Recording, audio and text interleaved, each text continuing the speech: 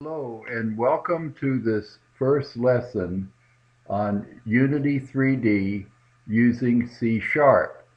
And we're going to start off with some very simple lessons, assuming that you're not a programmer, and learn how to use C Sharp in Unity.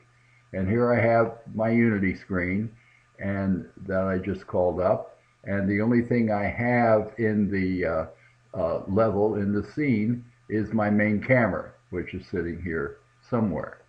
What I want to do to set this up for my first program, I want to make sure that I have the console window available. And the way I do that is I come up here to Window, and I come all the way down here and I click on Console. And when I do that, the console will pop up, but I need to drag its tab over here next to the scene. So you drag it up there so you can see it, and I can either have my scene, which is what I'm going to edit in, or I can see my console. And I want to be able to see my console when I'm running my program.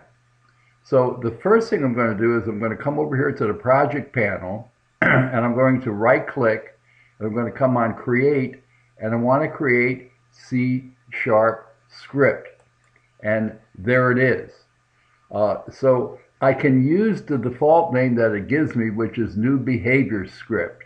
And if I do that, I just left click on the panel, and up over here comes the first outline that Unity 3D is doing for me. And let me double left click on this and see what it looks like. Well, as I bring it up, I see I have using Unity Engine, using system.collections, these end with semicolons. I see public class new behavior script. And one of the things I may want to notice here is that new behavior script is exactly the same name as the name of the script itself. So if I have this now, and later I go back and change the name of this script, this won't work anymore because the names won't match. If I change the name here, I got to come back and change the name here. So for right now, we're not going to do any name changing. So if I don't like the name New Behavior Script, and I want to put my own name like My Script or First Person Shooter Script, I need to put it in right at the beginning before I create my program. So this starts off with the name of the script, and then it's got this right here, use this for initialization, and I see void start, and I see parentheses, I see an opening brace and its closing brace, and then I come here and I see another quotation, update is called once per frame, and I see void update and the parentheses and an opening brace and a closing brace. Now one of the things that I'm using here is I'm using Notepad++. You might be using the Mono one. Whatever editor that you're using for doing your script really doesn't make any difference. I prefer the Notepad++. So if you want to install that on your Unity system, that's fine. You can download Notepad++ for free. To start off with, let's just say for our beginning lesson that we need these here. We'll talk about in future lessons what these are and what these do for us. Right now, just leave them be. We need them for our C# program. The next thing I see here is this public class new behavior script mono behavior opening brace. We'll talk about what public means, and we'll talk about what classes are. For right now, just know that you need that. The opening brace and the closing brace right here, the outer closing brace and the first opening brace, this defines the body of the class. And like I say later, we'll define what a class is and what have you. Within this class, I have a void start with an opening brace and a closing brace. So anything I put in between this opening brace and this closing brace will take place when the program first starts. This one right here, I have a void update, and the void update, this will update once per frame, and I think the frames happen 60 times every second. So it depends on, do I want some stuff when the game first starts, and or do I want some stuff every time the game changes a frame. To see the differences between these in my first lesson, I'm simply going to type in print.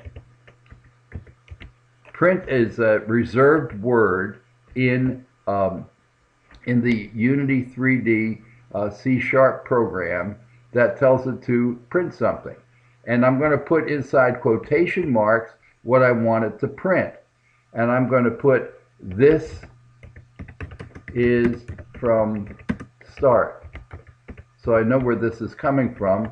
And I'll end it with quotations, and I'll end it with parentheses, and end it with a semicolon.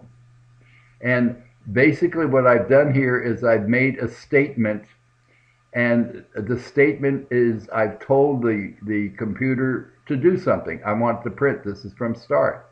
I'm going to come down here to update, and between the opening brace and the closing brace, I'm going to type print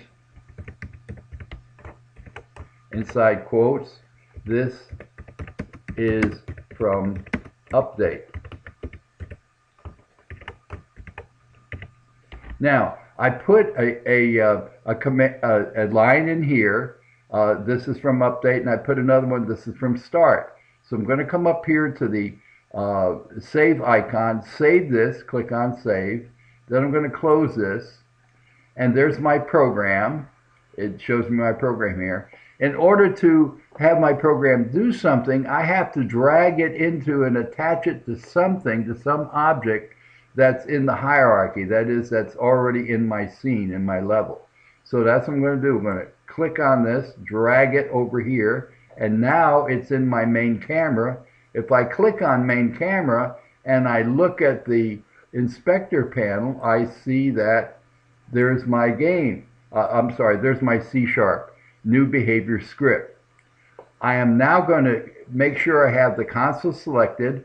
I'm going to come up here and run it. And when I run it, I see all this stuff happening, and I'm going to stop it. And let's see all the stuff that happened. I'm going to come all the way to the top, and notice that the very first thing it says is this is from start. And then it says this is from update, this is from update, this is from update, and so on and so forth. So I see that the line of code that I had from start happened just one time, and that happened when the program started. So let me see right here.